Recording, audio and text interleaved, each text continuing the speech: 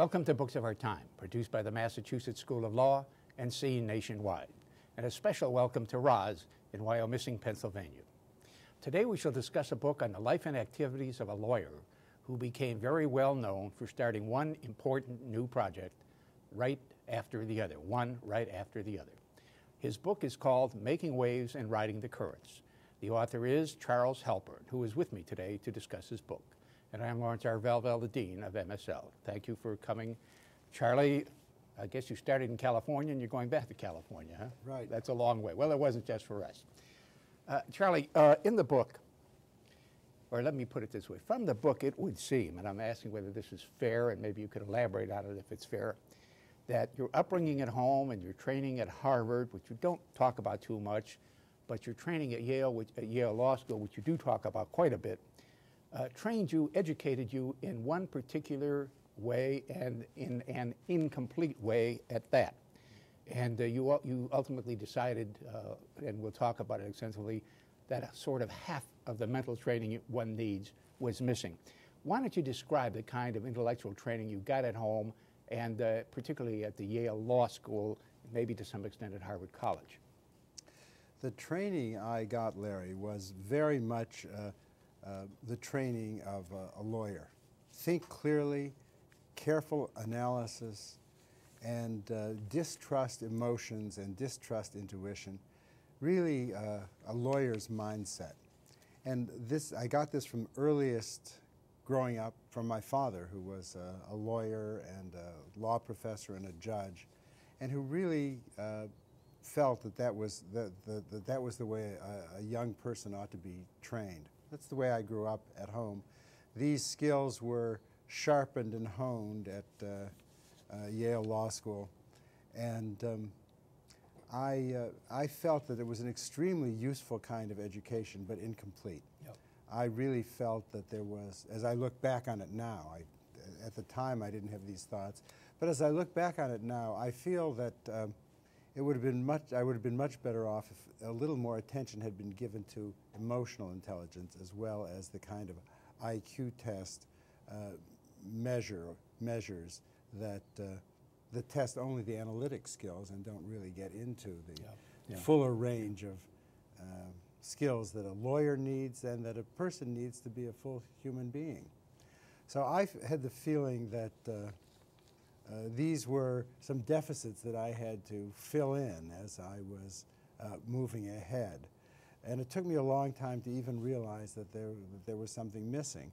But as I describe in the book, it gradually occurred to me that the lawyer's skills were not enough. And in fact, that this analytic training wasn't really sufficient to make me the most effective lawyer I could be. Even to be a full and effective lawyer, I needed to be able to be a fuller person than just a very smart analytic machine. Yeah. You know, one of the great lines in the book is your line about your father, whom you said regarded his body as a carrying case for his brain. I thought that was absolutely a priceless remark. Personally, I came from a different kind of a household. Maybe we met in the middle to some extent, because it's not that there was no analysis in my house, but my parents were Russian Jewish socialist-oriented immigrants, so you can tell that emotion played a big role in everything that went on. Why do you think your father became the way he was? He was himself first generation. His parents had come from Europe, I would presume Germany, if the name is Halpern, although I don't know that for a fact. And yet he turned into, I guess, what could be described as an analytical machine. Why did this happen to your father, in your judgment? Was this the price of success in America? My father actually his family came from Eastern Europe. His parents were from Eastern Europe. And I believe that he was very good at this. He was a very brilliant lawyer. He was a real lawyer's lawyer. Right. And partly it's this tendency to go with where our highest skills are. So he was very well equipped in that sphere. Law was an excellent way for an excellent road out of poverty for people of that generation. And I think he had a real gift for this way of being, and everything rewarded him. He graduated from law school when he was 19. He had to wait 2 years to take the bar exam. And then he began, as soon as he passed the bar exam, he began to teach at the University of Buffalo Law School, where he had been a student. And everything moved him in that direction. Right, right.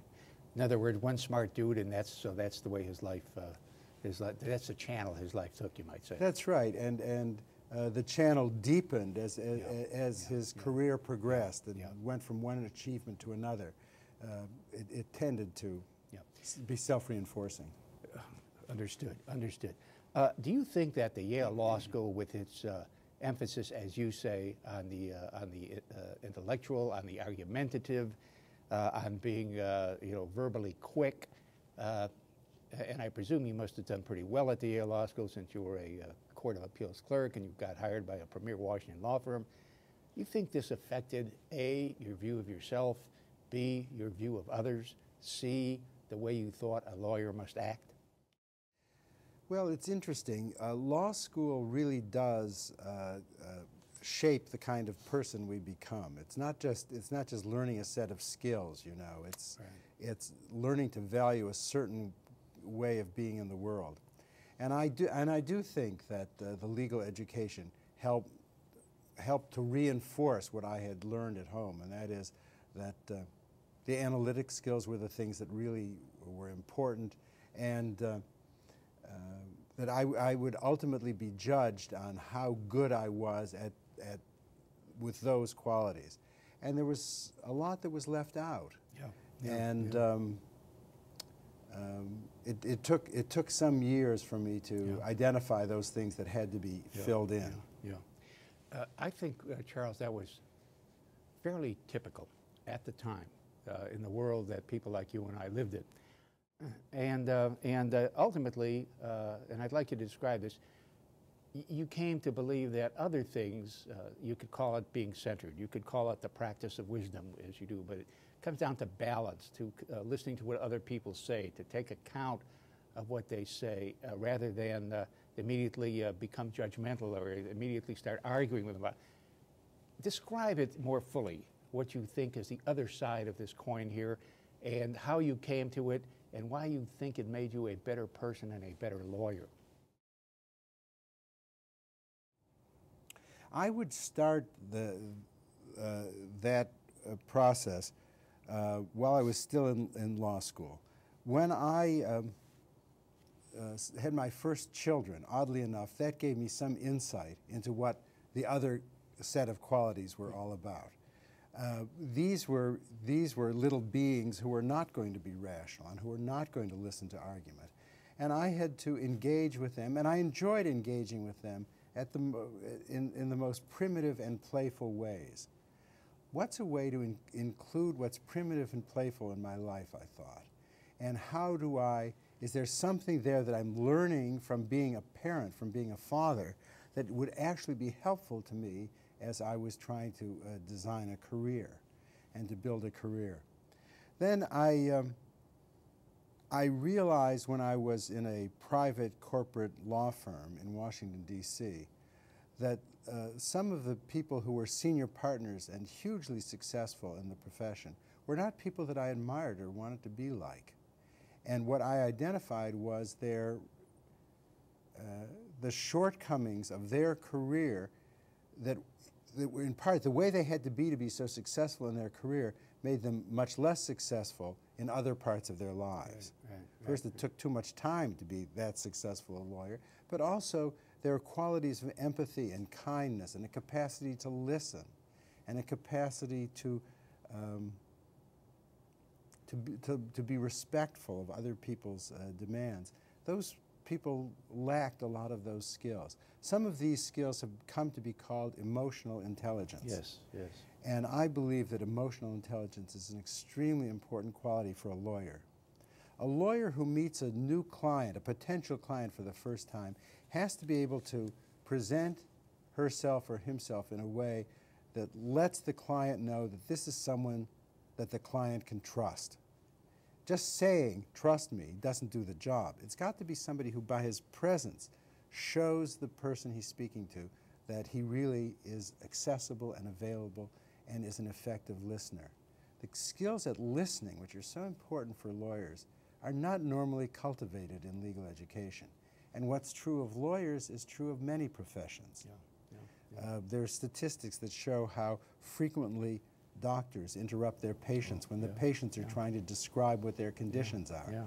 And that capacity to listen is something which is undervalued in many educational systems and in systems of professional training.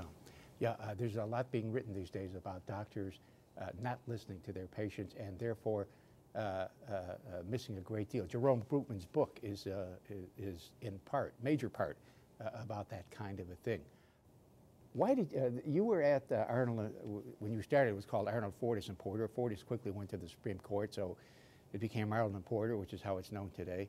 Why did you go to that law firm, and what was your reactions? You've described your reaction to some of the senior partners. Whatever you said, you may have said about them. You know, we both know this is true in spades throughout Washington, New York, and every big city and every big law firm. But what is it that you liked about the firm and the people? What is it that you didn't like about the firm and the people? And explain a little bit about your experience in the Rouse case, which had a major impact on you.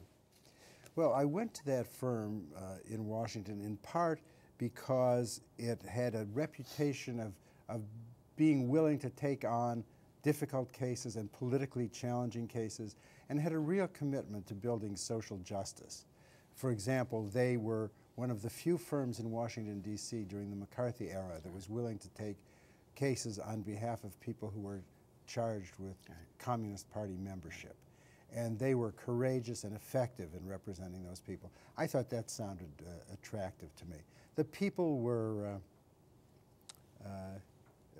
tended to be humorous and attractive, and it just seemed like a lively and interesting place to work. It was, in those days, a very small firm.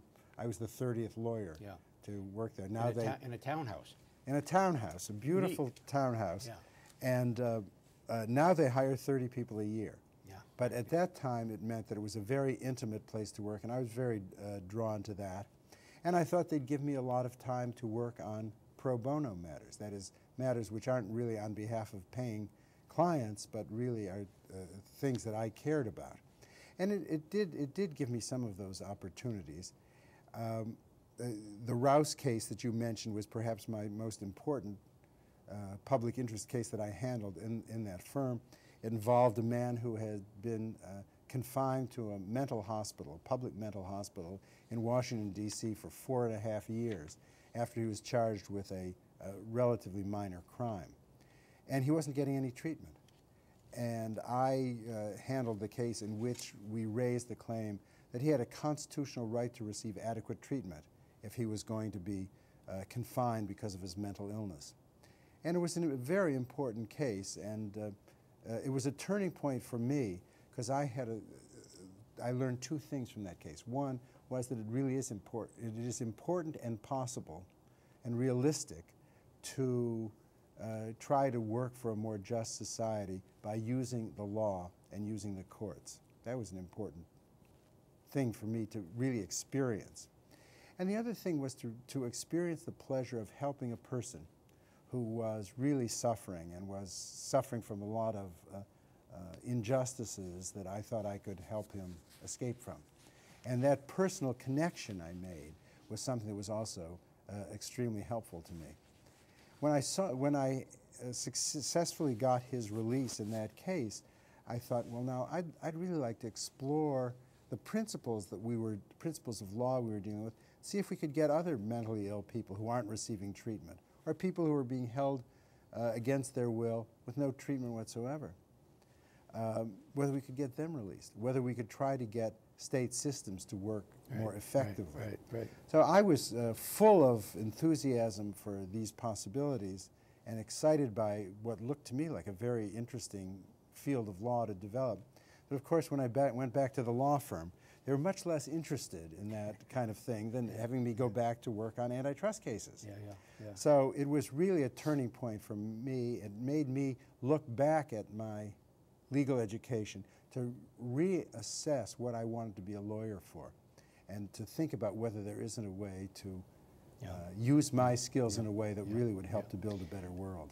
Well, that's the next thing you did in life, and I'm going to ask you about that in 1 minute. But one of the fascinating comments in the book, it was the comment of this fellow Rouse, who had committed a crime for which I guess he could have been put in jail for a year, and here he was in his 4th year of confinement with no treatment, and he apparently was aware of the interplay between the prosecutor, the defense lawyers, the judge, and you bring in the appellate judge, all of whom were playing certain roles or had certain personas, and this fellow finally looked at you and said, why am I, he said this, that, and the other about this, why am I the one who's regarded as crazy here?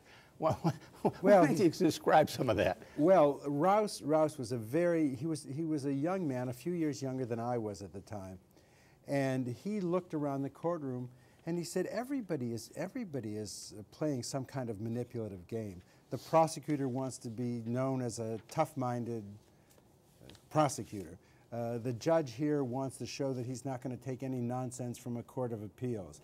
You're here because a guy named Bazelot. The Court of Appeals judge was the chief judge named David Bazelot. That's right. That name will be known to some older people. Right, a very important person in developing the field of law and mental health and mental illness. So Rouse looked around the courtroom and he said, everybody's playing a manipulative game. You're trying to establish yourself as a young, cause-oriented lawyer. But why, with all of you playing these different roles and different games, why am I the one who's singled out and sent to a mental hospital because I'm mentally ill? Yeah. I just want to get out of here. Yeah. So it was a telling moment for me, because from his perspective, this was a lot of game playing and people who weren't really concerned with his best interest. And he felt that he was unfairly singled out.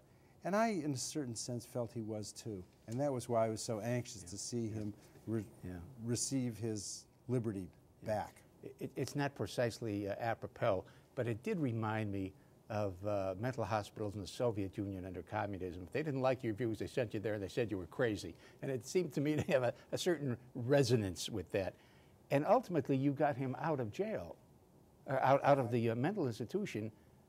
But this is so typical of law, not for the fundamental ideas or principles that were involved in the case, but on what some people might think of as a technicality, as I remember. Well, yes, it was not because he was receiving inadequate treatment, although I'm persuaded that that was a sufficient reason to release him.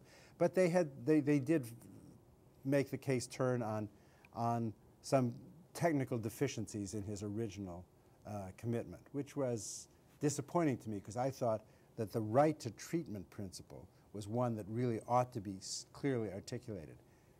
Later in my career, after I left private practice and was able to pursue this, I was able to establish that that was a constitutional right to receive adequate treatment if you're going to be confined. You say that this was a turning point, and I got the impression from the book, and also from something you said here a minute ago, that it somehow awakened in you a passion for social justice, if I may put it that way. Where did that come from? One of the things in the household I grew up in, one of the virtues besides this analytic brilliance that I've described to you, that my father carried, was a real commitment to social justice. He felt that that was the lawyer's job, was to build a more just society. And he felt it extremely important that lawyers provide representation and effective counsel for people who were suffering from fundamental unfairness from government or other institutions. So I would say that that was the main source of my commitment. Then in addition, right after law school, I went to Louisiana in the summer of 1965. And for a short month, I was a civil rights lawyer in northern Louisiana. And I had a first-hand exposure to the injustices suffered by the black population of the Deep South. I could see where the paved street ends and the dirt road begins, just where the black neighborhood, the segregated black neighborhoods begin. I could see by just walking past them on the street how inadequate the black schools were when you compared them to the white schools. This was a decade after the Supreme Court held school segregation unconstitutional. And the residents of northern Louisiana clearly were suffering from unequal treatment, the black residents of. And that brief exposure, I went down there to try to provide representation to these people in the burgeoning civil rights movement. But I didn't do much good for them, a little perhaps, but it did a lot of good for me because I really had the sense that this was a role that I could play and that this was work that was worth doing. So when I came north, I had that seed had been planted and it was germinating for me. And then when the Rouse case came along, I could see it didn't involve racial segregation or racial discrimination, but it was a minority population that was being treated abusively and that had legal rights that could be vindicated. And it seemed to me that that was where I wanted to direct my efforts as a lawyer. You know, W.E.B. Du Bois, I've often wondered why it's not Du Bois, but it's Du Bois, wrote some very famous stuff about the double consciousness of African Americans in the United States. And I had a sense from your book, and indeed I think this was reasonably well known around Washington when I was there at about the same time you were, that there was a strong sense of double consciousness in Arnold and Porter because of the nature of the lawyers. They were working on behalf of, let's say, tobacco on one day, and they're working pro bono for social justice another day. And people had to kind of keep both of these things in their head, and it kind of created a mixed mentality, didn't it? Well, it was hard for me to understand that, and I decided I didn't want to have that kind of split. I wanted to be able to do work that I felt important and that I was really committed to all the time, and that's one of the reasons why I was prepared to leave what in many ways was a very comfortable and attractive place to work. But I didn't want to have that kind of split, and I didn't like. I anticipated that if I lived with that kind of split, it wasn't going to be good for my growth as a human being. I didn't want to be somebody who wasn't proud of all the work I did. I would have to say that you walked away from a firm which, these things are always questionable, but by and large, I think Arnold & Porter was regarded as probably the best law firm in Washington, D.C. to work for in those days. I don't know what it's like today. And so, you know, you had the courage or desire, whatever it took to walk away from a firm like that. Now, when you walked away from it, you started the Center for Law and Social Policy. You and a fellow named Bruce Terrace and a fellow named Moorman and Cowan. When I was in the Department of Justice, I used to hear Terrace's name all the time, although I've never met him because he was in the Solicitor General's office for a while. But tell the process of how you four guys came together, the debates you had, and how you managed to start what was the country's first, as I understand it, public interest law firm. Well, maybe one would say the Legal Defense Fund of the NAACP might have been that. But other than that, you were the first, I think. Well, we started thinking that, in part based on my experience with the Rouse case and my time in Louisiana, a small group of us got together and started to think, well, how could we organize a kind of law practice that provided the kind of sophisticated legal representation that Arnold and Porter provided to ordinary people, and on causes where there was no corporation around to pay exorbitant fees to a law firm. We thought that the quality of justice would probably be improved if that kind of legal representation was available, say on mental health cases or on environmental cases. This is a time when the environmental movement was starting to wake up, but nobody was thinking about how the courts could be used to protect the environment, how administrative agencies could be used to protect the environment. So we talked about this over a period of time. We talked about how we could fund this. We thought we'd try to raise some grants from private foundations, charitable foundations, and we developed the idea of a Center for Law and Social Policy, a public interest law firm, funded by foundations that would provide representation for the unrepresented. Environment became one of our first interests, and in our first year of operations, we got an injunction against the construction of the Alaska pipeline, requiring them to go back and replan the pipeline so that they would take into account the environmental hazards that were presented. And we got also an order that led to the removal of DDT from domestic markets at a time when the indiscriminate use of DDT was leading to disastrous environmental consequences in the United States. And then we started a series of mental health cases which really nailed down the fact that people in mental hospitals or institutions for mentally retarded people have the same kind of constitutional rights that every other citizen does, that the Constitution doesn't exclude mental hospitals from its protections. So these were very heady and exciting cases for us. As we started to win some cases, we started to draw money in. As we started to draw money in, we were able to build a board of trustees that gave us that made us look larger and more respectable than we were. We were pretty young people at that time. Right. In a profession, I was 29 when I started this, and ours is a profession which values many more years of experience. So we had to make ourselves look perhaps more grounded than we actually were. Yes, well, you and I look that way now. We may not be grounded, but we look like we are. We look like it, that's right. It was very, very important. We had the good fortune of drawing Justice Arthur Goldberg, who had resigned from the Supreme Court, into our project, and he became chairman of our board. Well, at that point, we looked like a much more respectable institution, and that enabled us to get this work flowing. And then a number of other public interest law firms developed a network around the country to some degree that handled environmental cases, civil rights cases, mental health cases. Yeah, you had a lot of spin-offs. Yes. Spin-offs and emulators. Yes, wonderful. In getting, I think it was in connection with getting Goldberg, and if not, it was in connection with getting somebody else who was a very big name. You talked about the ex-cabinet officer syndrome, also called the great man syndrome. Elaborate that, if you would.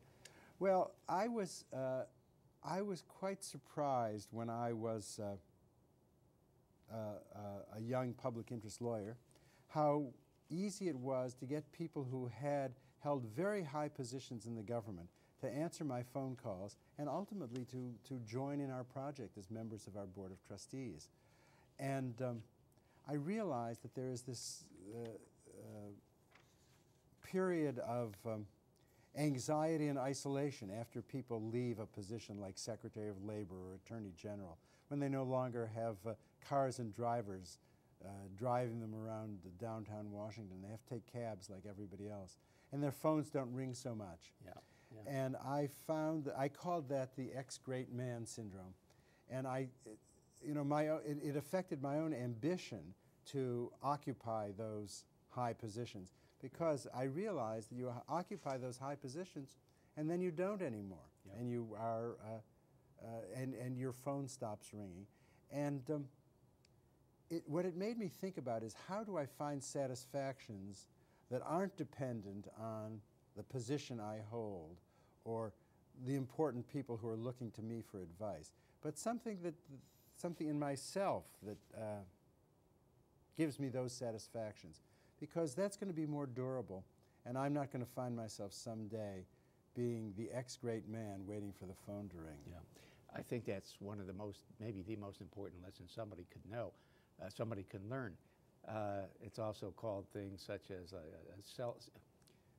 when you can self-reliance, internal self-reliance. I don't think Bill Clinton's ever learned it. I doubt that he ever will learn it. It's being inner-directed as opposed to being outer-directed or other-directed, as they say. Yeah. Very vital for a happy life, I think. Now, the people who started the Center for Law and Social Policy, all very accomplished people, all became in their own fields very eminent people. and all, including yourself, left CLASP, it was called CLASP by the acronym, within what, 5 or 6 years. Mm-hmm. Why do you think that happened?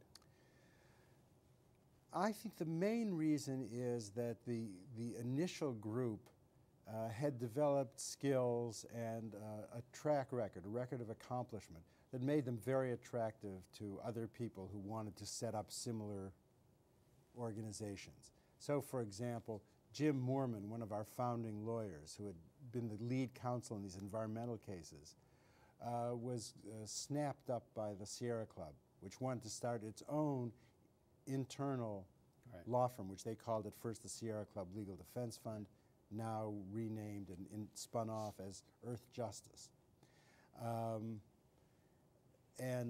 Jeff Cowan went out to California, where he began a public interest law career there, working in Los Angeles with a public interest law firm, ultimately became dean of the Annenberg School at USC. So there were opportunities. Vic Kramer, one of our earliest lawyers, went off to start a group called the Institute for Public Representation, a public interest law firm at Georgetown Law School. So there were opportunities to take on these other positions. I left to become head of a new organization called the Council for Public Interest Law. So each of us, I think, were drawn away by other things. Yeah. And fortunately, the Center for Law and Social Policy has been able to renew itself, bringing in very talented people to exercise leadership, and it's now entering its 40th year of activities. Yeah. Yeah. Kramer was a fascinating guy because he was the hiring partner when you were applying at Harlan Porter, and he epitomized the hard-bitten, in your face, and the guy, he hires you at the time of what, maybe a 26 or 7-year-old kid, and he's about 55 at the time. A couple of years later, he's knocking on your door. He wants to go to work for your public interest law firm. Yeah, it was a wonderful thing. He was a wonderful person. And a legendary antitrust lawyer. A celebrated antitrust lawyer, and when he first hired me, he said, "Do you really want to work in this law firm? You seem to be somebody who's got a real yen for serving the public. Why do you want to come here?" And he really put me through. I had to persuade him that I wanted to work there. Right, right. And so it was really important when he turned around 5 years later, 10 years later, and said, "I want to come here, work in this public interest law firm." Yeah. That made me, and it gave us a lot of credibility in our firm, and it made me feel like I had done something right. Yes. That made me feel very good about the judgment I had made. He was a great lawyer, Kramer, a wonderful person. Yeah, well, I used to hear about him when I was in the department justice. I hear his name all the time. Why do you think? I think it's true that in the conservative public interest firms that followed you 10 and 15 years later, people there have stayed there. They have, for example, in the editorial page of the New York Times, they have these paid-for ad editorials all the time. I've seen the same names for 10 and 15 and 20 years. Why have they stayed where they are, whereas you folks, because they're obviously competent people too, why have they stayed where they are, whereas you folks moved off into other areas, in your opinion? Well, some of them have stayed where they were, and some, I think it's a mixed story on both sides, on the progressive and the conservative law firms. Take somebody like James Watt, who was Ronald Reagan's Secretary of the Interior. You take James Watt. Well, he came out of a conservative public interest law firm called the Rocky Mountain Law Firm. So some people use that as a way station, and then some people have had long careers. But that's also true among progressive public interest firms.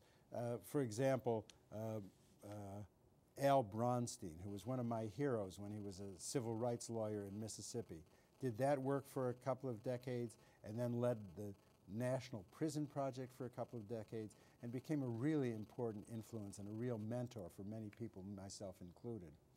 And so it's a mixed story. My own career was blessed in many ways by opportunities to start one thing after another and to keep moving, and that suited me well. Yeah. Now, one of the next things you did was to start the CUNY Law School. But in the process of your work, and I guess it was about the time that you started, maybe you were a clasp at the time, you met a Chinese American, an American of Chinese ancestry physicist named Ralph Hsu. Did I pronounce it right? Hsu. Hsu, okay. And he was very important to you in explaining to you the other side of what you needed to learn other than the intellectual side. And he also, I think of it as he taught you to go with the flow a little bit.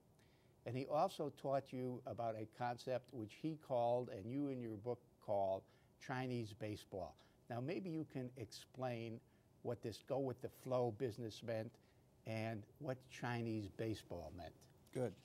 Ralph Hsu was a really brilliant research chemist, and he managed huge research budgets in the sciences. And he always had a hobby throughout his adult life of trying to integrate Eastern thought and Western thought and try to bring together the best of both. So, fascinating figure, grew up in extreme poverty in Hawaii, where his parents had been imported from China to work as laborers in the cane fields of Hawaii. So he had made quite a transition, and my association with him started informally. We were both serving on a nonprofit board together. And I gradually realized as we started to meet for lunch together that he was becoming a teacher of mine. And that just largely by the questions he asked me, he got me to widen the lens I was looking at the world through and to see my analytic work as a lawyer in a much larger context, in a much larger framework, to see the full range of human possibility in the world. And that breadth of vision was something which was, as I started to pick it up from him, was extremely important to me. This is where I first got the idea of wisdom, that the practice of wisdom might give us a larger sense of things, which would make us not only happier and fuller people, but would make us more effective in the world. Could that be described as seeing the big picture to some extent? That's a big piece of it. And also, so for example, in seeing the big picture, you could be less impatient with things. You might see a situation of injustice at the present time, but you know, maybe this is an injustice which will resolve itself on its own in a few years, and you don't have to turn it into a contentious subject right now by pushing for an immediate shift in practices. So that was what you might call seeing the big picture. Another element of seeing the big picture was to understand the impermanence of everything. That if you won a victory today, that may be a very significant achievement, but it may not last more than 5 years or 10 years. And in the long run, we're all dead. Well, and now in this century, in the 21st century, we're confronted with all kinds of problems like global climate disruption, where we're not going to see outcomes for tens of years, 10 or hundreds of years. And we all have to work for environmentally protective outcomes which our children and grandchildren will have to assess. So that's the big picture that you speak of. Now he also used the term Chinese baseball, and that was important for me. He asked me one day over lunch whether I knew what Chinese baseball was. I said no, I'd never heard the term. And he said, well, Chinese baseball is exactly the same as American baseball, but with one difference. Whenever the ball is in the air, any player on the field can move any base. So, so you know, in a way that's like describing chaos. Yeah. You can't get to first. He said that you don't know where first base is going to be by the time you've run down the. Yeah. So he suggested this not just as a kind of a whimsical idea, but also as a way of thinking about the world. This was a kind of metaphor, and he said that many of the things that many of our most important and interesting challenges can be conceived of as a kind of Chinese baseball, and that I should be prepared for things to change rapidly and radically, and that I shouldn't be so fixated on particular outcomes, thinking that there's some kind of linear connection between my effort here and a certain outcome there. Yeah. I could make the best effort I could, and because it is Chinese baseball, not American baseball, you know, I don't know whether the outcome would be what I would hope for. It might be something quite different. It has a lot to do, doesn't it, with the fact that people are always, the people you're dealing with or are opposing, are always changing their views. They're always bringing up new problems. I mean, that's a part of it, isn't it? It's kind of like Kissinger, who, of course, deserved the Nobel Peace Prize, we all know, talking about lei duc toe and said, God, you think you've pinned it down 10 times and they change it 11th. I mean, that's a part of it, isn't it? People are always changing their minds, and it's not just people changing their minds. We don't have control over the physical environment. Yeah. You know, we don't know whether a day that starts sunny is going to end sunny, or whether, well, you know, I'm thinking at the moment of the tragedy in Burma, where unpredictable circumstances change the reality for hundreds of thousands of people. So Chinese baseball is a very good way for us to be thinking about the complexities and unpredictabilities of our world and our social relationships. Let me ask you a question, Charlie, that comes straight out of Western thought in this regard. Businessmen will tell you, you know, I'm the dean of a law school. It's a freestanding, it's an independent school. That is a lot like running a business. Businessmen will tell you, I mean, in part, it is running a business. Businessmen will tell you that it's not so important as to what the rule is, but that there be a rule so that they can have some certainty in what they're doing. People will say about developments in the third world that one of the reasons the third world doesn't develop is because the rules of the game get changed on people in the middle. You know, in Russia, you may own a factory today and tomorrow you're in jail. And the guy who was in the government owns it until he gets thrown in jail. These kinds of things. Now, personally, I tend to think that there's no progress unless there are rules that because that enables you to know what you'd better do in order to meet whatever rule you have to meet. Now, maybe you disagree with that, or maybe you integrate that with what Ralph Shue said. I think that that we do need rules, and that in order to build a just society, we need just rules, and that our role and responsibility is to work for just rules. And I think that truth has to be encompassed within a larger truth, which is that our rules have a limited impact. We can make all the rules we want about our health, our life, our death, the weather, natural catastrophes, automobile accidents. Those are not things which are responsive to rules. And for us to be wise lawyers or wise people trying to navigate a complicated world, we're well off to understand that rules are important, but they're not the only thing in the world, that they exist within a very much larger framework which we can only barely understand. Right. I think that understanding of the importance of rules and the world beyond the rules, and try to keep those things in balance and try to keep some relationship, that is the practice of wisdom, and that's where I think we have to be going. That is, in a way, I would say, a metaphysical concept, but you might disagree with that.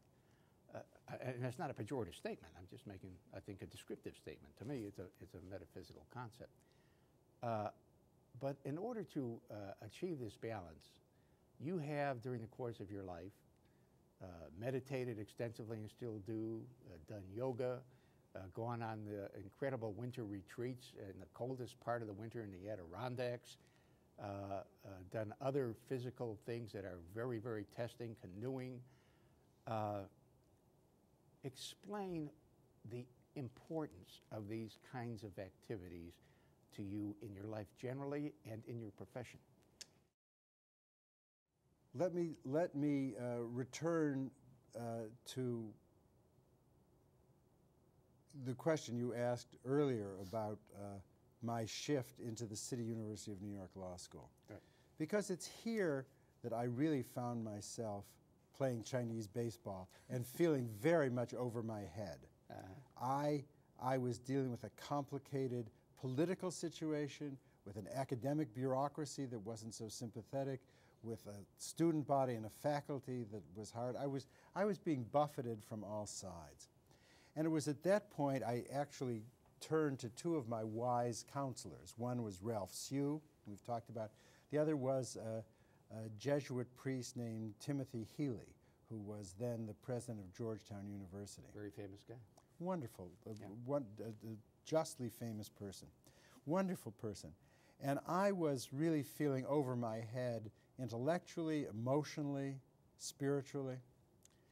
And they both encouraged me to do this kind of inward work that you're describing, to really try to develop the inner resources so that I could remain balanced, to maintain the vision I held of this law school as being a place devoted to the public interest, where we would be educating students to be full people, to practice law from their hearts as well as from their heads. That was our goal, and I had to hold on to that in the face of some fairly extreme challenges from a very complicated environment.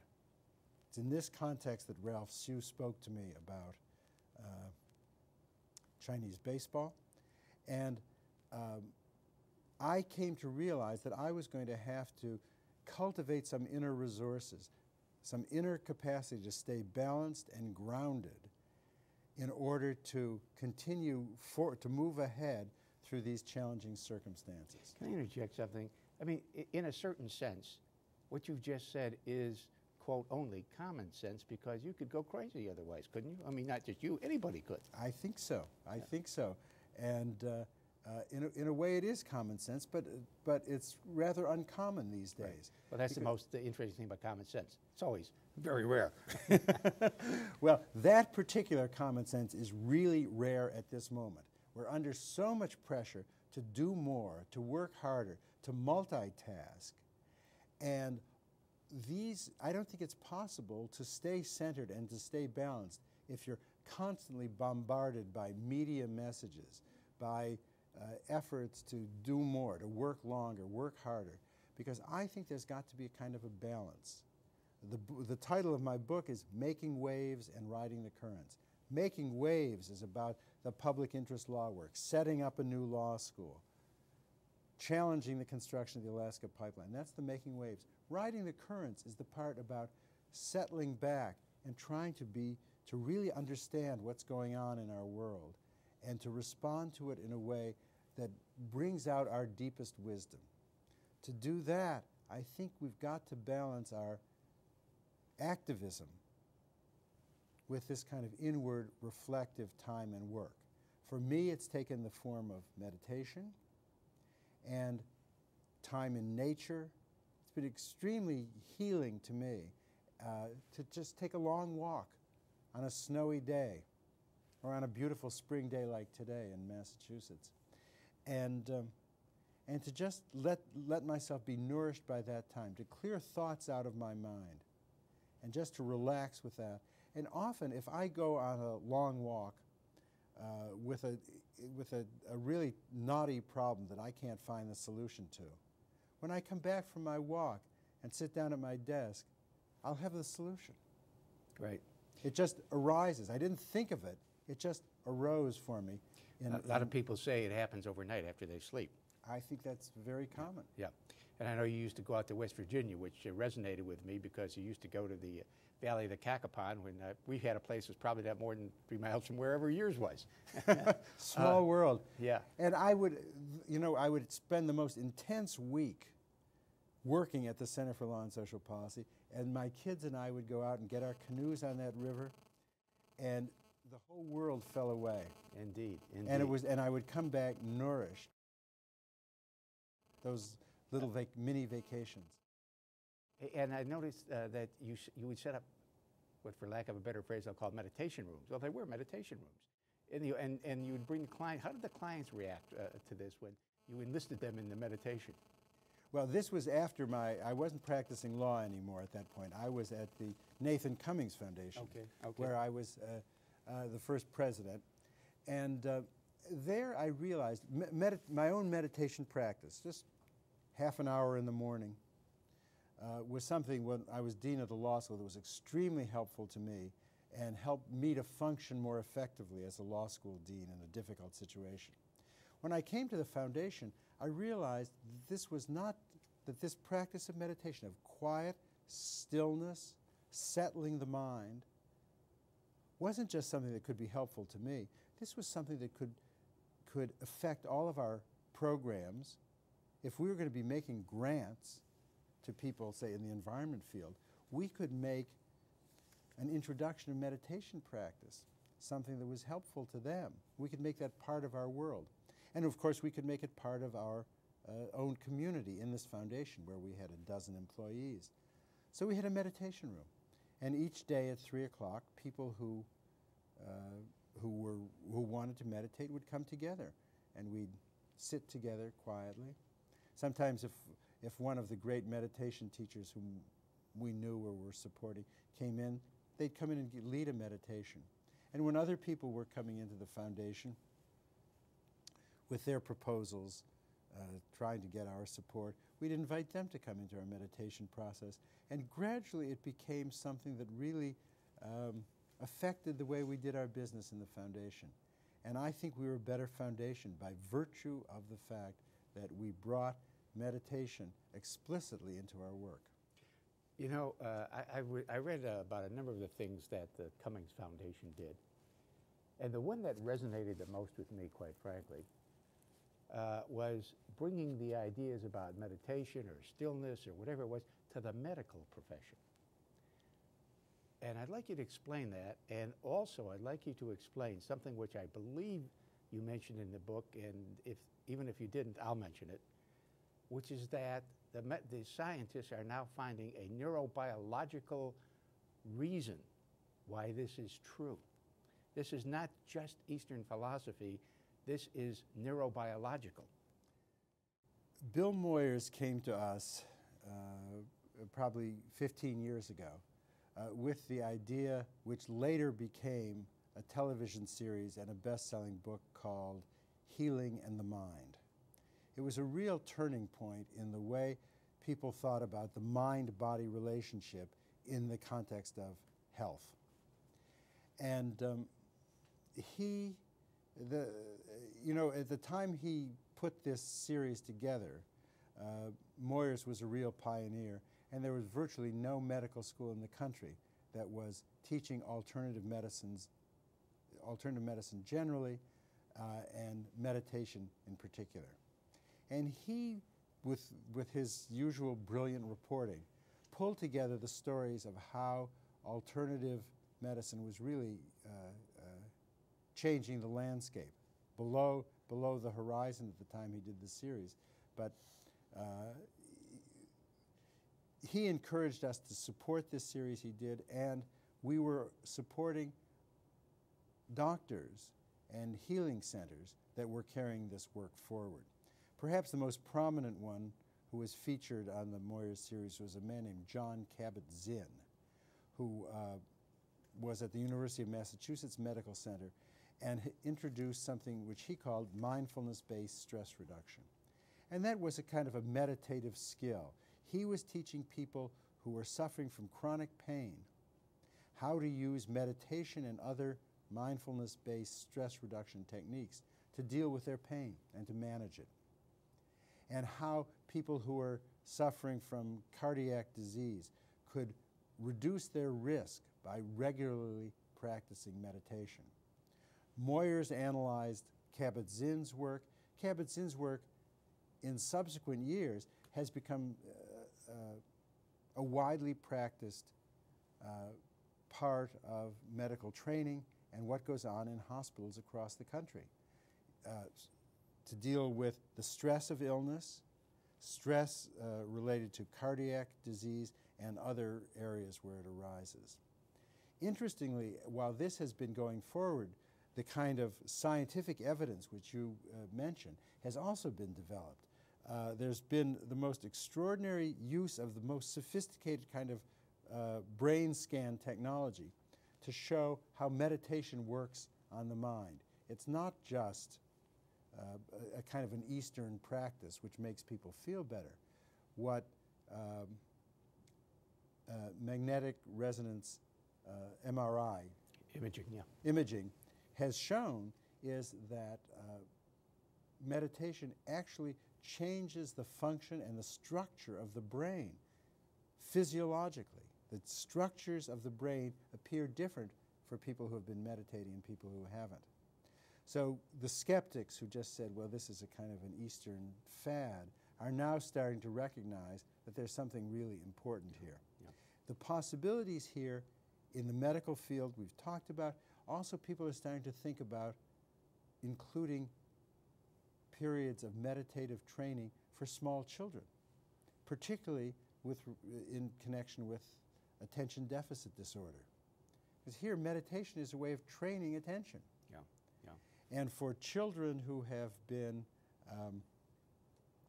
spent too much time in front of television sets, they need a retraining to help them to focus and to be attentive over a period of time. And that's the possibility that that early work suggests going forward. Yeah. Might be simpler to destroy all the television sets, and also a good idea. You know, this neurobiological stuff has a lot of possible impacts. I think it's going to change. It's already in the process of changing economics, because it shows that a lot of the basic assumptions, or some of the most important basic assumptions of economics, are incorrect. They can tell that by scanning the brain and watching what's happening. We only have about a minute and a half, and we have neglected one of the very seriously important things that you did, and that is starting the CUNY Law School. Why don't you talk a little bit about what the CUNY Law School was all about, what the politics were all about, what the administrative hassles were all about, and why the CUNY Law School was, for its time, a revolution, as it were. The CUNY Law School was, came into business with a commitment to train lawyers as whole people. This was revolutionary. We wanted to look at all the different tasks that lawyers have to perform, from careful analysis of complicated statutes to reassuring immigrants that they have an opportunity to have their immigrant status resolved in a just way. So this is a very complicated set of tasks that lawyers have. Law isn't all high-level analytical thinking of the type you were taught at Yale or at home. No, it was not. You know, if you're talking about family law, if you can help a family in distress work out the tensions between husband and wife, children and parents, those are on the edge of law and psychology and simply compassion. And for a lawyer to be able to dip into the compassion and the psychology and the law, then you have a person who's really going to be effective in serving a family that's in distress. So that was the kind of law school we wanted to build. We brought in senior faculty that had experience in public interest law, and we brought in a student body that had real-world experience. So they were bringing in their life experience into the study of law. And it was a very exciting place to be, and I'm happy to say that now, 25 years after we began, some of the innovations we started with are finding their way into the legal educational mainstream. You know, Charlie, I wish we had more time, because there was so much that happened at CUNY, all the opposition you faced, even from the students. Well, anyway, we started art school 5 years afterwards, but you had blazed the trail originally. Of course, when we started, we knew you fellows existed. But we're out of time, so let me thank you for coming. And I hope Pleasure, Larry. Thank you. I hope you have a safe trip back to California tomorrow morning. Thank you for being here. And to the audience, thank you. Be with us again next time.